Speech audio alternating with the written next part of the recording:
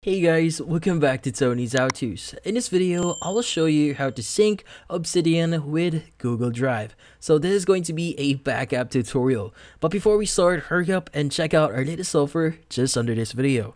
So let's get started. So you might be wondering, how do you actually use Google Drive as a backup for Obsidian? Well, it's actually pretty easy, but there's going to be a few things that you need to do here for you to use Google Drive for Obsidian. Now, first thing you need to do here is you need to install the official Google Drive application for PC.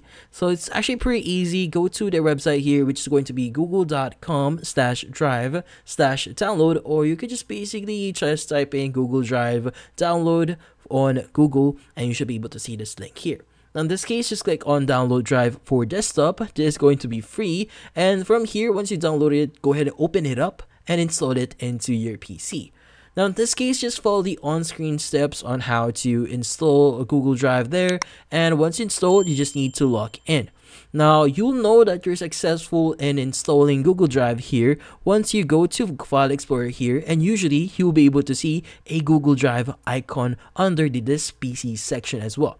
Also under Quick Access, Google Drive will also be added in there. Now in this case, once you've done that, you could go ahead and click on Google Drive here, click on My Drive, and from here what we need to do is we need to add a new folder.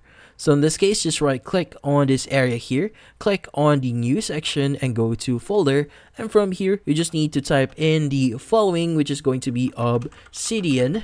And from here, you could go ahead and just leave it as is. Now, in this case, the next thing that we want to do is we need to switch over to Obsidian next. So in this case, go ahead and open up Obsidian here, and we want to start using it.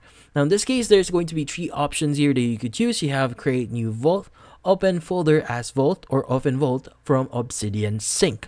Now in this case, since we want to use Google Drive here, click on the Open section for Open Folder as Vault. So let's go ahead and click on Open. And from here, you need to look for Google Drives. So in this case, go ahead and look for the Google Drive option. So let's go ahead and click on it. You need to go to My Drive here and look for the Obsidian folder that we just recently created. And from here, click on it and click on Select Folder. Now, once you've done that, you should be able to create this folder here for Obsidian.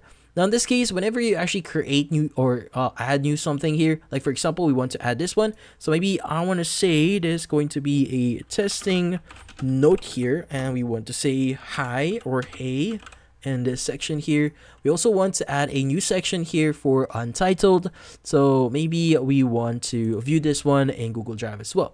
Just to prove you that this is being synced, we could go ahead and go back into Google Drive here, and let's go to the Obsidian folder. And as you can see, testing note and untitled is now added in this section here as well. Now to give you an idea again, let's just add a new note here, and from here maybe you want to say this is going to be hey. And from here, let's just go back into our folder, and the hey.md file has been added in here. Now, in this case, if you want to re-access this specific Obsidian note here in Google Drive, you just need to do the same thing on your PC. Just locate that folder within your Google Drive section here, and you should be able to open it up.